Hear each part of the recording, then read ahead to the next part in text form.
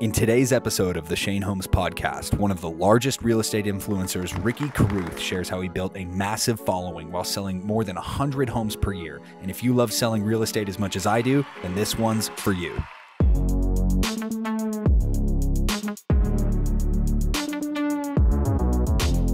So I get in when I'm 20 years old. It's 2002. 90% of people fail. I'm like, yeah, but 10% succeed. That's what all the brokers told me. I went and interviewed and none of them really wanted me. All through my entire life, basically everybody always said I couldn't do whatever it is I was trying to do. And it's like this right here. It's everything that I've done happened really slow. And what I do is nothing special. Like every single person can do what I do. And the problem is people. Welcome back to the Shane Holmes podcast. Today we have Ricky Carruth. Ricky is a legend, 22 years in the business, over 100,000 YouTube subscribers, 250K on Instagram, and just a wealth of knowledge. Thanks for coming out. Appreciate you. Yeah, man, absolutely. I've been looking forward to this for a while. Yeah, I mean, I was like, I'm going to LA. Let me hit Shane up. Yeah, let's do it. Let's jump right into it, bro. So a lot of people look up to you in the real estate space. How long have you been in the business for now? Yeah. 22 years. 22 years. 22, over 2 decades. Yeah. And so you started just head down, selling. Yeah. And how long did it take you to get to doing like 100 homes a year? 17 years. Well, no. That was $1 million. It took me, let's see, 12 years, right? Mm-hmm. So I get in when I'm 20 years old. It's 2002. And everybody was like, you're too young. Yeah. You know, you're too young to do this. Everybody, 90% of people fail. I'm like, yeah, but 10% succeed. Yeah. like, do you know 90% of people? That's what all the brokers told me. Mm-hmm. They were like, I got turned down by a bunch of brokers, right? I went and interviewed and none of them really wanted me because I was 20. And I was like, okay. I love it when, like, all through my entire life, basically everybody always said I couldn't do whatever it is I was trying to do. You know, I remember I was a sophomore in high school and or a freshman. I was a freshman. I weighed myself at my buddy's house and I was 150 pounds and everybody else was, you know, whatever, $120 or something. I was like, I'm going to play football. And everybody's like, no, not going to happen. No, I was all county. I had a full paid scholarship, football scholarship. You know, every little thing that I did, everybody doubted me. And it's like this right here. Like some of the biggest influencers in the real estate business world, they probably saw me come on the scene and were like, okay, here's another one of these guys. Yeah, he'll be here for, you know, he'll be here for 6 months or a year or whatever. But now, you know, they can't, they're just like, okay, he's not going anywhere. Yeah. We might as well make friends with him. Yeah. But same thing in real estate. So it's like whatever I decide that I want to accomplish, or whatever I'm in on, I'm all in on it. Yeah. Right. And I'm focused on that one thing, whatever that one thing is. So throughout my entire life, everything that I've done has been just one thing at a time. Not really doing a bunch of multiple things. You know, there's one main thing that I'm really trying to accomplish. Go all in on. Yeah. And between 2002 and, you know, basically 2022, that's when I stepped out of production. I was really focused on just being the very best agent. Like everything I want to be the best in the world at it. That's the way I look at it. And in today's landscape, you can actually quantify that with the way social media is. You can literally see what the best people in whatever your field is are doing, what the results are, and you kind of have a baseline, you know, to really lean on. Yeah, you can look at the analytics of how many real views are they getting and what their follower count is. Well, what their results are, you know, what their business results are. Yeah. You know, and how they're actually accomplishing it. A lot of that stuff's out on Front Street now. So you actually you really, you know, it's like, you know, I was the #1 agent in my market for 8 years in a row. So I can go out and teach people how to be the #1 agent in their market because I did it. Yeah. And you know, one of the things that I tell agents to do, and it's kind of messed up actually, but one thing I really, you know, harp on is if you want to be #1 in your market, look in your MLS and find the #1 agent, right? And learn everything about, study their business in MLS. Know how many listings they have, how many pendings, how many were buyers versus sellers, how many listings they pick up a month, what type of listings are these, You can learn a lot right there. And it literally gives you the blueprint, right? You've got to beat that to be number one. You want to be number one, you got to beat number one. Yeah. Well, here's all the data on number one. And now, you can see what they do on social, and you can really pick up a lot and actually put together a plan to go out there and accomplish. Same thing with anything. I mean, you look at the Gary V's and the Grant Cardones and some of the biggest, even the Elon Musks and all these people. Literally, you can see what they've got going on, what the results are. And if you've got some kind of massive target, you can easily put that game plan together to go out there and literally do anything you want to do. Yeah, right? I literally, when we first started talking probably, a year ago or something like that, I looked at, okay, how often is Ricky posting? Mm-hmm. What is he posting? How is he scaling this out? And one thing that really stood out to me that you talked about earlier is that really successful people, they kind of pick that one thing, and you're kind of sick enough in the head to, like, when someone tells you that you're not going to do it or that it's impossible, it almost pushes you more instead of kicking you back. Yeah. And that I definitely see in you. I can hear that coming through. I've always had a chip on my shoulder because nobody ever thinks I can do what I tell them I'm going to do. And then I do it every single time. Every single time. Right? I love that. People lose bets on me constantly. Yeah. But what's so funny is everything that I've done happened really slow. It wasn't, nothing happened really fast. Mm-hmm. It literally, and what I do is nothing special. Like, every single person can do what I do. And the problem is people care what other people think too much, right? Yeah. They don't make the calls because they're worried about what the person they're calling is going to think, or they're going to get rejected. What even other people are going to think about them making the calls, or they don't post the video because they're worried about what their friends and family or what other people that they don't even know is going to think about it, and it holds them back. Newsflash, nobody cares, number one. Yeah, you're not that important. But number two, like, who cares what they think? Yeah.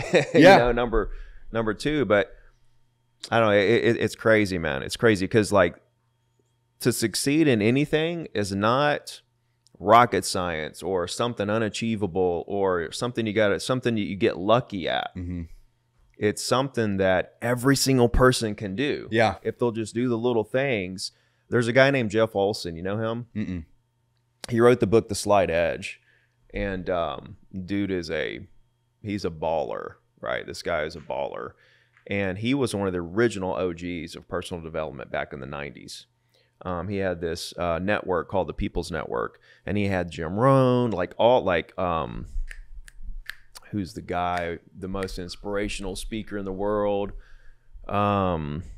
Not Eric Thomas, but the guy before him. Anthony Robbins? No. Now Tony, he was friends with Tony. Tony was never part of the People's Network, but Darren Hardy and, like, all the OGs of the personal development world were on the People's Network, which was his.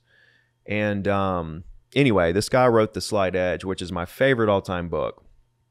I read it 3 times, and it's the way that he illustrates this is just it's masterful. But the premise is that, like, these little things that don't matter end up being the reason why you have this massive success, right? And it's so funny because those things in the moment, like, for example, like, if a real estate agent makes their calls today, their business doesn't, like, not going to change. Yeah, it doesn't change like today. Yeah. Right. Or eating a hamburger, right? Or something like you don't look differently from eating a hamburger, but if you do it every day for a year, you look a lot different. Drastically, yeah. Same thing with business, those little things, posting a video every day, making your calls every day. The things that don't matter in the moment is what actually matters for your success. Longevity. And it's crazy because when you make the decision not to do it, it didn't really affect you right then. If you make the decision to do it, it doesn't affect you. You make the decision not to do it. So it's so insignificant in the moment. Right? But the moment is all you have. You don't have the past. You don't have the future. You don't have any of that. All that is so far away, out of your reach. All you have is this moment right here to take advantage of and do the things that are going to add up to be massive. And that's all it's been, man. Is just my whole life is basically a slight edge, Yeah. I remember when I was talking to Ryan Pineda, that also kind of kicked up my desire to really start going all in on filming and stuff, you got to be willing to do it for a year and just not really care what comes from it. Like if you're not willing to just put your head down, start, post consistently, and pick your head up in 6 months, don't even start. Don't even, because if you do that one day of posting a video and then you just kind of fall off, it's like same thing like eating a cheeseburger. You can do it and no one's going to, it's not going to move the needle at all. Yeah, no, Alex Hormozy, he said that when he decided to do YouTube and he had his YouTube guy, that was going to edit and, whatever, consult him and stuff, he basically committed to a decade. Like, let's do this for a decade and then we'll kind of see what happens out of this. I love that. And that's really the way you have to be with anything. It's almost like you need to commit to like this is your new life. So many people go into stuff with these expectations, and when it doesn't look achievable after like 3 months, they give up. It's like you haven't even begun the journey yet. You haven't even started yet. Speaking of Jeff Olson, he did a study in his company, and with his sales guys and all kinds of different partners and stuff. And the study was pretty remarkable. And what it said is that whatever goal you want to achieve, let's say you want to, let's just say, for example, you want to make $1 million a year within 5 years, let's say, right? He said that halfway through to your goal, you'll be about 18% there. Halfway through, 50%. So like in that instance, to make $1 million in 5 years, 2.5 years in, you're making $180,000 a year. That's a really good way to look at it. You're making $180,000 a year, and it like escalates because it's the compounding of your efforts, right? And it's a curve, right? That's the slight edge. It's like this, and then it's a curve that slopes up. And it was funny because as I was interviewing him, we hung out for a while, and I interviewed him, and I'm going to be on his podcast in a couple of weeks. And I said, that's funny because I've been at YouTube for like 7 years. I just hit 100,000 subscribers. He's like, well, where were you 3.5 years in? I was like 19,000. It was literally 18%, right? Halfway there, it just goes to show you. So like in the beginning of anything that you do, you don't see a lot of movement. There's not a lot of like success, a lot of results. And that's what crushes people, is because they can't see it. It's not tangible to them. So they start to doubt the process and they start to back up and say, let me reevaluate. Let me go try something else. Yeah.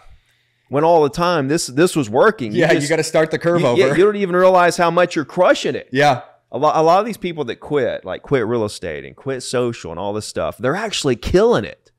They don't even know it because they're comparing themselves to other people who've been doing it for 10 years. They're on month 3 and they're comparing themselves to somebody who's been doing it for 5 or 10 years. It's like that's not even apples to apples. That's not even oranges to apple. That's nothing. Yeah. Right? Yeah. So yeah, I mean, in today's world, all this instant gratification and stuff, comparing ourselves to other people, worried about what other people think, you got to let that go. And it's harder and harder and harder to do because of the way the internet is. We see everything. Yeah. And so it's really hard to do, and I get it. But if anything, you just got to understand what I'm saying about how long this stuff really takes, and use the other people not as a crutch to say, oh, I'm not killing it or I'm not succeeding, but almost inspiration, right? To keep going. Like, this is where I could be if I don't stop. Mm-hmm. So yeah, it's a wild, it is like the wild, wild west. It really is. It's just like a free for all. You're just going after it and posting and door knocking and just pick your head up after a while, and you're like, oh. Before Facebook changed their ads and stuff, it was the wild, wild west. You could literally create an audience of anything you wanted. Now it's so regulated. Yeah, they dialed because it of back the so regulations and everything. When they started to, everything started to end up in court and before the Supreme Court and stuff like that.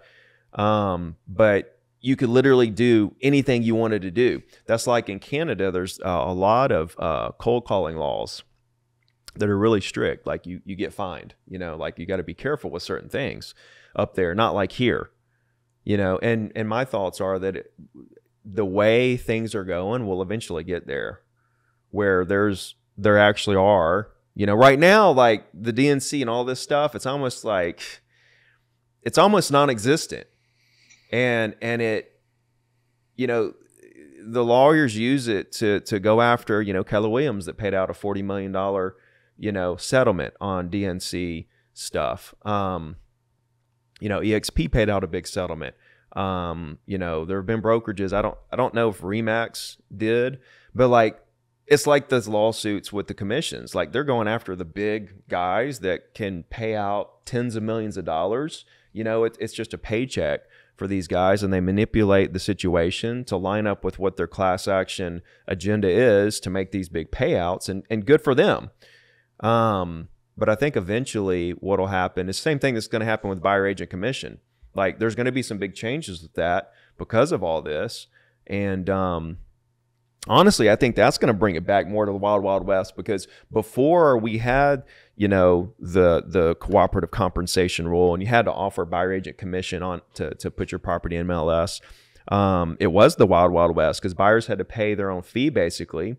And so they were having to go directly to the listing agent most of the time, who's looking out for the seller, right? And there's a lot of weird stuff that goes on when you have those kind of circumstances where the buyer's not represented. Yeah. And like we're reverting back to that. It's getting there. That's like the direction we're going in, you know, that I feel like we'll get there. Who knows if it actually happens or not? You know, this is a weird year. We got election year. There's no telling how everything's going to play out. But and a lot of people kind of freak out about the buyer agent commission disappearing. It's not going to disappear. I mean, the thing is, and a lot of people are like, oh, I'm going to go be a listing agent now because of all this. It's like, yeah, you should anyway. Yeah, you should be doing that from inception. You should be anyway. But wait a minute. Like the thing is in the future, if things go the way that the general public they want, but they don't know they don't want. They don't want that. But that's what they want. That's what they say they want now. If it goes that direction, every single buyer that you show to is going to have signed a contract and to pay you, and if not already have paid you through a retainer. Like you're only going to show property if you've been paid, or you know that you're going to get paid to show that property. Right now, you take every buyer that comes across your desk, you work for them for free, hoping that they buy something and you get paid out of the sales price. Yeah. That's not going to be the case in the future. Buyers are going to sign a contract just like a seller does to list a property that says they're going to pay you. So I'm not going to, like, I may start teaching on being a buyer, you know, like, I mean, that sounds good to me. Let me get paid to show properties. Like, it's going to be great. And if the buyer doesn't move forward with that, if they want to go directly to a listing agent, great. Go do that. I don't have to show property now. I can spend my time with something that's making money. Yeah. I recently, not super recently, over the past couple of years, I now only show property with a buyer broker agreement. If you want to go look at a house, I will not go unless you are signed under a buyer broker agreement, because every agent that's watching this has been burned. They've showed 10 houses and then got sidestepped. Another agent represented them. Their friend was an agent and they felt bad for whatever you got used for the showing. So I don't think that's as horrible as a thing that people are making it out to be. No. I mean, you know, like for me, it's going to be, you know, my opinion for the industry is it's going to be fine. I don't think it's going to really change a whole lot of anything in the Well, end I of the think day. what'll happen is, I think the big change that's going to happen is going to be they're going to remove that field from MLS. That's what I think is going to happen. There's not going to be a place to put, this is how much we're paying the buyer agent. It's just not going to exist. They're going to erase that field. And so that'll be a big change. Right. So there will be some big changes. There will be a lot of differences in the way we operate and everything. And I think it'll scare a lot of agents out of the business. And I think it will affect agents that are not confident in pitching their skill set. Like, yeah, I mean, you're going to have to sit down with a buyer the way that you sit down with a seller now. A lot of reason why, you know, agents don't do listings because they're scared to have that conversation. Why? I don't know. Why are you a real estate agent? Yeah. You know, I mean, your job is to sit down, learn what people want to do, you know, consult them, sign a contract to work with you, and, you know, execute and give them great service. But the way the industry has went over the last 30, 40 years has been a direction where we don't have to do that. Especially for buyers, we can just take them and put them in a car and go waste your time. Yeah, and it has breeded this generation of agents who don't have to have those conversations, don't have to sit down and consult and, you know, explain contract and have somebody sign it. So it's created this breed of agents that, you know, frankly, it's kind of weak. Yeah. So I think that that group of agents will either say, this is too hard, this is scary, this is whatever, and leave the business. Or they'll develop the skills they need to go out there and help people buy and sell real estate. Yeah. I mean, yeah. Like, it's nuts. It's so funny because every time I bring up a buyer broker's agreement to a buyer, they've never heard of it before. They've never in their life been asked to sell one. Yeah. And I just kindly explain to them that I have a business that I run. This is how I operate. I need to ensure that our relationship is exclusive. Well, it's good because it explains, because a lot of buyers, they'll like, an agent will show them property and then they'll go have another agent show them other houses. 10 other houses. Or they'll go straight to a builder or whatever. And it wasn't because they were trying to screw the original agent over. It's literally because they didn't know. They didn't know they were screwing out. They didn't have that They didn't even realize how, you know, what the process really is. They had no idea. And so I think it's a good thing. There's going to be more transparency around exactly what the process is. I think the consumers are going to be more well educated. Yeah. I think the downfall is going to be the buyers who either don't want to or refuse to pay for representation, who go out and go directly to the listing agent and don't have any representation, and now they're up against somebody who's a seasoned pro looking out for the other guy, looking out for the seller. I don't think that's a good thing, but it's their choice. You know, as a listing agent in that scenario, in that world, right? If that world comes true, when a buyer comes to me directly as the listing agent, I'm like, listen, I suggest, you know, advising you to go get your own representation, okay? Because I can write the contract for you, and it's going to cost you this much if I do that, right? I'm gonna charge you this. I'll charge you a flat fee or something, but if I'm writing the contract for you, I'm charging you a fee for that. Yeah. Number one. Number two, I'm only looking out for the seller. Just so you know, I'm going to be trying to get my guy the highest price. Mm-hmm. I'm not looking out for you, just so you know, right? If you want to move forward with that scenario, or you pay me X to write the contract, knowing that I'm going to try to be getting the highest price, sign here that I went over all this with you, and I'll write the contract, and we'll get the deal worked out. Yeah, it's always a really weird dance. Like I represent both on a good number of properties, and if you're not working with someone who has a lot of experience doing that specifically, it really is a dance. You got to be able to take your hat off, stand over here, talk to this guy, lower your guard, be transparent, put your hat back on, go back over here.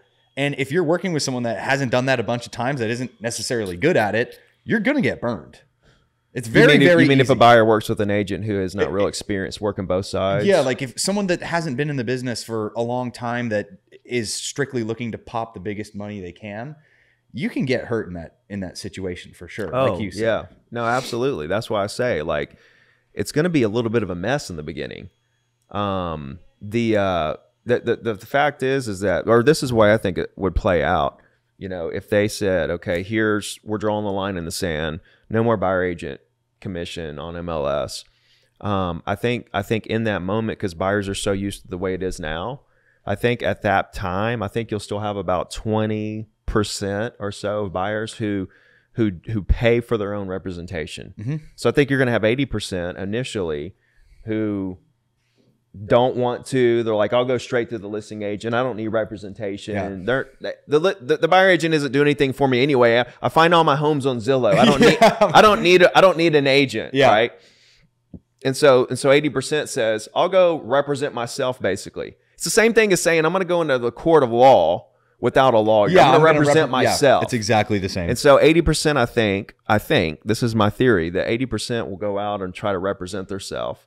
And I think after about 5 years, I think every year we'll see a bigger percentage of buyers who do pay for representation because we're going to see buyers. We're going to see all kinds of problems happen. Buyers are going to go out there and realize, wait a minute, there's all this stuff I didn't know about, that I need somebody on my side representing my best interest. And so I think it's going to reverse, and it's going to go to 80% of buyers pay for their representation over time, right? Initially, the shock, it's like, I don't need a buyer agent. But over time, 3, 4, 5, 6, 7, 8 years, I think it'll slowly, the pendulum will actually swing over to our 80%. And so that's going to be the big moment for I think agents leaving the business too, because that initial shock of, whoa, 80% of buyers, basically that buyer agent commission is gone. And the 20% that's there, we got to ask for it. Yeah. And so they're going to be freaked out. They're going to leave the business. And then over time, the agents that are actually agents who understand the process and how to go out there and speak to consumers and, negotiate contracts and, explain agency and representation, they're going to crush it. Yeah, it's going to be good it's going to be good if you're good. What's going to happen is you're going to develop all this core group of buyer clients who are happy to pay you for your services. You're going to build this list, that your database of buyers who are willing to pay for representation and are loyal to you. I mean, then you just got buyers, you got this group of buyers who are paying you to do this stuff. You got this group of sellers that are paying you to do this stuff. And it's a different business than what it is today. Mm-hmm. But it is what it is. Yeah. That's the direction we're going in. You got to adapt, and you got to look at the new rules and say, okay, these are the new rules. Let me go out here and show them how to crush it. Yeah. I think also the amount of litigation that's going to happen during that initial 5 years where the agent commission gets cut out is going to skyrocket. I think so too. Yeah. I mean, I've heard that, that the buyers who feel like they got shunned, who are going to want to retaliate in court. I think there's some truth to that. I don't know how. I'm not convinced that it's going to be like this huge ordeal, but it could be. Yeah. I think something that really stuck out to me earlier is that I haven't been able to stop thinking about is how exponential things are. Mm. Like, I almost left the business altogether after being 2 years in. I started like you. I started when I was 20 years old, exactly. And I had a pretty bad mentor. In the first I think my first year in real estate, I might have made $20,000 to $30,000. Yeah, maybe. Me too. I made $20,000 my first year. Yeah. And I was managing a car collection for this A-list celebrity guy, basically just washing cars to pay my bills in between commission checks. Yeah. Year 2 comes, I find a good mentor, start making a little bit more money. I think I made maybe 50, 60 grand. And then you get to like year 5, and I'm 25 years old, having never gone to college, and the growth, without saying what the actual exact number is, it just happens so fast. Yeah. So if you can stomach that first few years and put your head down and hit that curve, that's where the magic starts to happen. And I hate seeing people that are so personable, to have so much skill, but just don't have that stomach to get through there, because they're just losing out on so much. Yeah. They contemplate what to do, so they waste time thinking about what to do. And then they're scared to do it, so then they hide behind other things, so they don't have to do the things that actually move the needle. Yeah. And then you'll see the agents that are literally crushing it. Like they built this database to 500 people. They've closed, let's just say like 6-7 properties. Really like building this foundation of something that could be $1 million business. And they're just like so discouraged they quit. And you're right, it's stomaching it. those emotional ups and downs. Because again, expectations. People come up with these expectations that, oh, I'm in real estate. I'm my own boss. I make my own money. I set my own hours. This is sky's the limit. This is crazy. This is a great opportunity. You know, they're just on fire when they come in. And then after a couple of weeks, they kind of like start to lose the fire and they start to realize, wait a minute, there's this mountain of knowledge I'll never learn in a day. You know, and then after 3 months of really grinding their face off because they're so ambitious and they want it so bad and they just hit it with everything they got, but they don't sell anything, you know, and they're 3 months in with not even a sell in sight. And then they start becoming disappointed, frustrated. And that's the point where a lot of people give up. But the future top producers, they take that moment and they say, okay, like this is harder than I thought. Yeah. Right. But Ricky did it. Shane did it. You know, there's all these people that I look at and I'm like, there's no way that if they did it, I can't do it, right? It's harder than I thought. I don't care. I'm gonna pick up the pieces and I'm gonna get back on the horse. And what happens is they have this really high expectation, then they have this really low, right? Then when they get back on the horse, here's their expectations again, right? But it's not as high of expectations as the original one. And then they have another low, but it's not as low as that original low because they kind of knew it was coming. That's interesting. That's right. very accurate. And so what happens is there's these big swings, these big emotional swings. Like the first one is massive, right? And then the second one is not as massive, but it's there. It still gets and you. then the third one, and you get to where it levels out, right? And it takes a long time. It takes 6 months, 12 months, 18 months, 24 months to really get to handle your emotions behind the expectations and the ups and downs and all those unexpected twists and turns that happen. You know, losing deals is devastating to a new agent because it's like you work so hard. This is the moment. This is the deal. Yeah, this is that you know, one. this is the one that's going to happen, and then it doesn't happen. Yeah, and it's like somebody ripped the heart, your soul out of your body. You know, and it's devastating. So.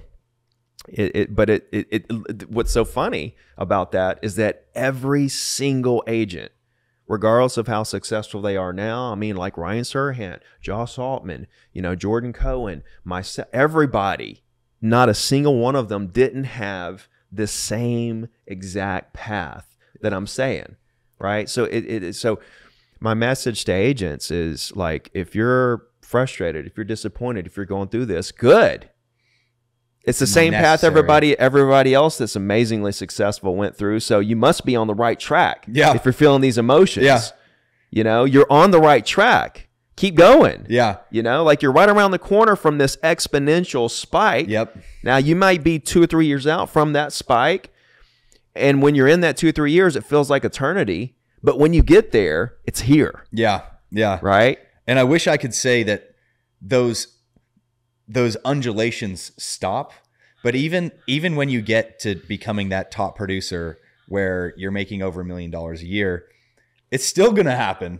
So just get used to it. Because I mean, I could say over the past 2 months, I've probably had $100,000 in deals just go like that. You get screwed, you get burned, things change. Well, you learn when to get excited about a deal. Over time, your experience helps you learn when to be excited about a deal and when to be disappointed and when not to be excited and when not to be disappointed. Yeah. You know, like you get to where you see these big deals come in, or maybe you have stuff under contract, but you know, because this happened before, yeah, you're like, that this deal could fall through. Yeah. You know, in the beginning, you're counting your money, Yeah, right? 100%. In the beginning, like you got a commission, you know, it's going to be 30 grand. You already know what you're going to spend that money on before it closes, right? You already got that money spent. And, you know, 5-10 years in, you have something pending for 30 G's. You're like, okay, you're like, all right, we'll see if it goes through. You know what I'm saying? That's money. But, yeah, I love what you said too. Like, I remember when I first met with Jordan Cohen, maybe like 3 to 4 years into the business. And it was such a helpful. He's right here, right? He's in local, Westlake. yeah, We're in the Westlake, same. We're in the same market. Mm-hmm. I sat down with him, and I respect him a lot. He's done great in business. He's a great guy. Great dude. But I realized, like, he's a normal guy like us. Very normal. When I sat down with him, I thought it was going to be this like crazy out of body experience, and he was going to have all this very charismatic guy. But he's a very humble guy. I realized sitting down with him, I'm like, this is just normal dude. I can do this. Very normal. I can do this. Like, if this normal guy can do this, like, Why would I not be able to? Direct mail. Yeah. He just does direct mail. Direct mail and relationships. Yeah, it's relationships. Mastered relationships. But like, that's all the marketing he does is these masterful direct mail pieces. Yeah. And, you know, has just built these incredible relationships with some of the most incredible athletes and movie stars in the world. Yeah. Dude's an absolute animal. I just love him. But you're right. He's just so down to earth. Just super cool. And he's the kind of guy like you can hang out with. Yeah. You know, you're like, I want to hang out with him. You know, like some of these guys you don't really want to hang out with. Every time I answer the phone, I'm like, Jordy. Like it's just he's one of us. It's cool. Another thing that you said that has been kind of like sticking out to me is that parabolic growth. Yeah. Or whatever the curve is called. Slight edge, man. It's just exponential. Yeah. Like it's scary and it happens in levels and it doesn't ever stop happening throughout your life. Right now, I'm in the middle of basically this new kind of launch of wanting to become the largest real estate group in the United States. And I'm in the middle. Totally possible. I'm in the middle of hearing people say, oh, like that, you know, that's not going to happen. That's crazy. It's easily possible. Like it's so easy. It'll make you sick to your stomach. It's so easy, right? The fundamentals of what you're wanting to do is so simple. It's so easy to execute. The problem is, you know, actually executing it. Again, this is a 10-year commitment. Yeah, it's a decade deal. Yeah, and it's a full-time commitment. I mean, running a organization is a full-time job. You know, the problem people have with teams are they're a full-time real estate agent, and then they're like, oh, the next progression is build a team. Okay, well, they had a full-time job as an agent helping people buy and sell real estate, and they don't realize that they're adding another full-time job to their day. Now they have 2 full-time jobs. They don't realize it, but most people think they can be a team leader just like on the side, or like somehow it just magically, you know, being a team leader just magically happens with. I don't know what they think. I thought the same thing. I tried to do a team twice, and you know, for me, like I am a, you know, I grind, but everything I do is more on a passive basis so that I can sleep at night. Yeah, I don't like problems. I don't like situations. I don't like lawsuits. I don't like all the stuff that comes with building out a true team, true company, etc. But I've found ways to be part of organizations, make a lot of money, and have equity in companies and organizations and stuff without actually being on the inside and dealing with all the negative aspects of having it, right? Yeah. And that's what's cool about today's world is you can do that. You don't have to go out and build a company of 100 employees, you know, to make $20 million in today's world. You don't. But back to what I was saying, it's so what you want to do is so simple, but you're gonna have. But it when you say it, it sounds so crazy. Yeah. Right. It sounds so to ambitious. Other people, for sure. Yeah. When other people on the outside looking in, they hear, oh, I want to do this nationwide team and this organization, this real estate group. People are just because you have to realize, man, like 99% of people don't even realize what the opportunity is in today's world. Yeah. I mean, you like I grew up in Alabama, right? But yet people know me all around the world now. You know, and it's not like I have 1 million followers. I have a couple 100,000 followers, and literally building, you know, 8-figure, 9-figure businesses. You know, like it's crazy. And like back in the day, before the opportunity that's right in front of our faces, in the palm of our hands, you couldn't do that. You could not do what I'm doing now. You know, 20 years ago. Right? Even just 20 years ago, you could not do what I mean, I got in real estate in 2002. There was no Facebook. There was no social media at all. There was no Zillow. You know, there was no auto dialers. There was no, like, it's insane the opportunity that's right there in front of us nowadays. And 99% of people don't even know it. So when they hear, you know, something like this, they're stuck 20 years ago. Thinking that there's no way, like they don't realize, like I could do one post and like literally have enough agents to build your nationwide team. Like in a matter of 24 hours, I could have agents in every state lined up to apply to be on your team, right? People just don't, and then even when you say something like that, people don't believe that, right? No, even though you could just be like, well, look, here it is. Yeah, so there's like the amount of haters in the world now, right, is obnoxious. Yeah. And you just have to use it as inspiration. I tell people all the time, you know what your ambitions are. You know how hard you're going to work, right? You know how the story ends, okay? You know, you can't listen to other people. It's like I said, everybody always bets against me. But I know what I'm capable of. I know how hard I'm going to work. I know that I'm not going to quit. I know that I'm going to outlast you. I'm going to outwork you. I already know all this going in, right? I know that in 5 years, I'm going to look back and say, what happened to that guy that was talking smack? You know, like I'm still here crushing it. And I accomplished everything I said I wasn't going to do. Where'd that guy go? Yeah. See, these guys that talk smack, they're not going to do anything. They're not going to achieve the stuff that we're going to achieve. You don't achieve anything talking smack about other people. And like you said, once you've done it 3, 4, 5 times and you've beat down what people thought was impossible, people still talk smack, man.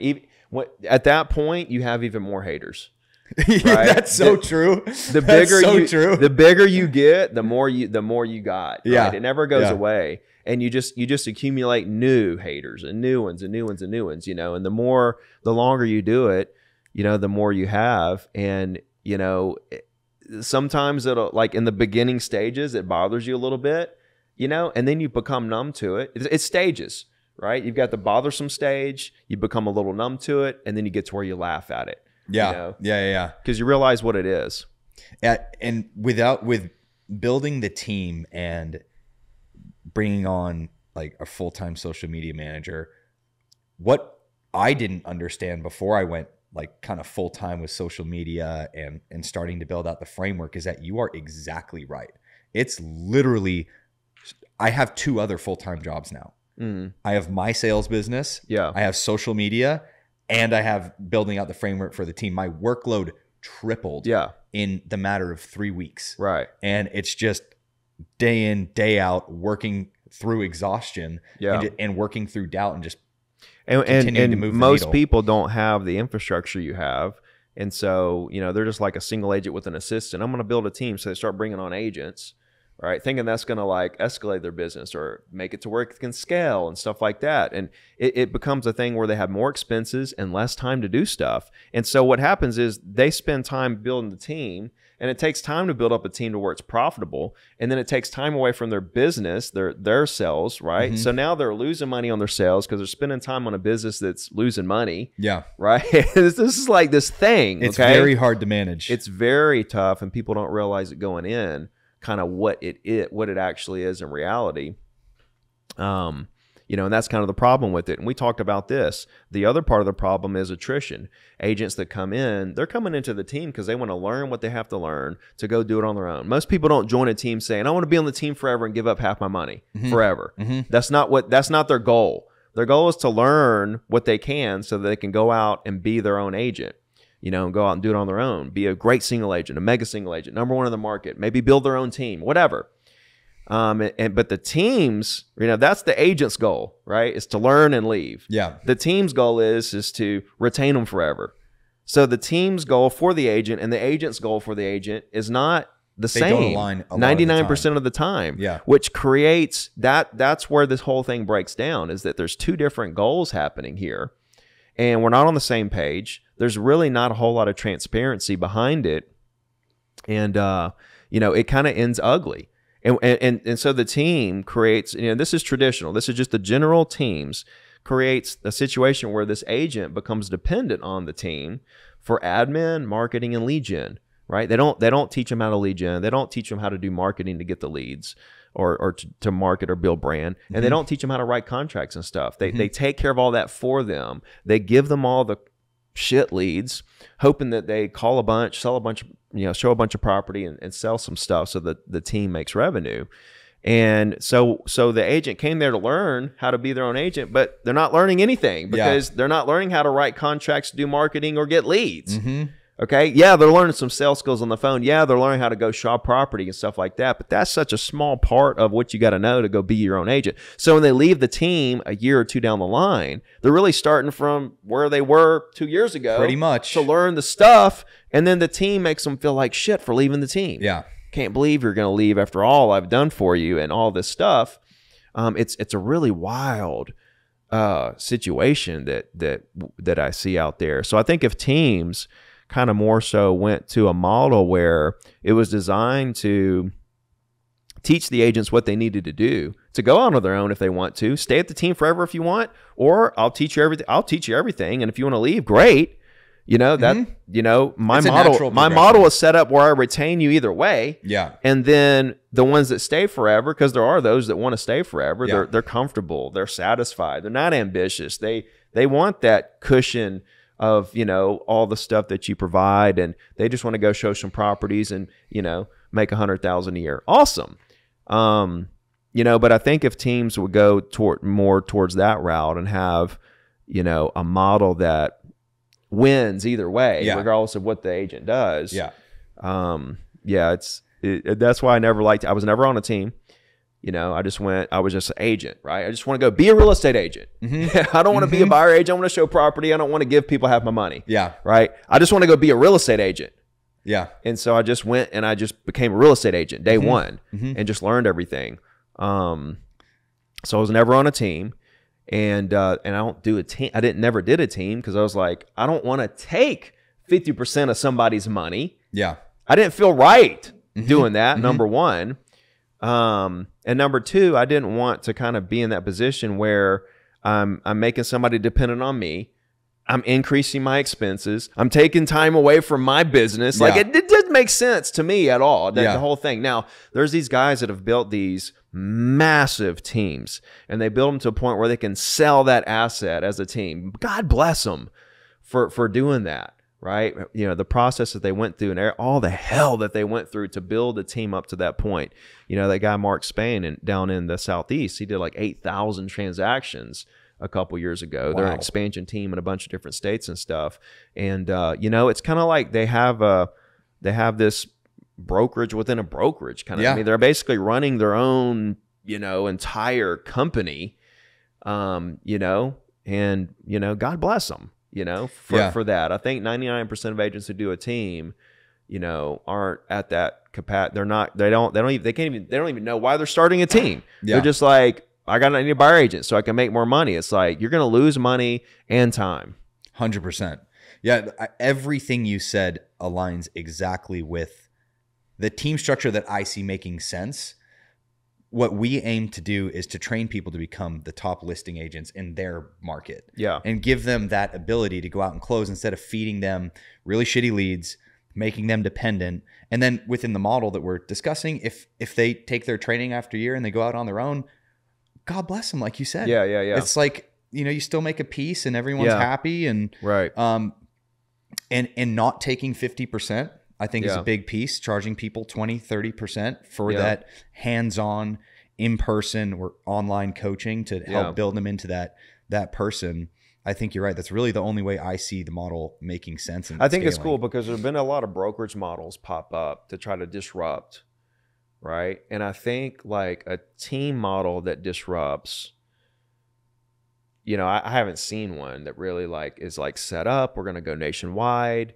This is how we're going to do it. This is our value proposition around disrupting the team model. This is the value we're going to provide. This is how it's all going to lay out. I haven't really seen that. It may exist, but I think it's really cool that, you know, and, you know, we can sit down and, you know, brainstorm some more on this, but coming up with something like a team model that's just disruptive, completely disruptive. That's disruptive. People like don't understand it. Yeah, they're on a team model perspective, not the brokerage, but a team model perspective, I think could really crush. Thanks, dude. I literally just lose sleep over it because I came up with this concept and it connects so well within my brain and the framework of everything that I've been able to make happen so far in my career that I'm like, you know what?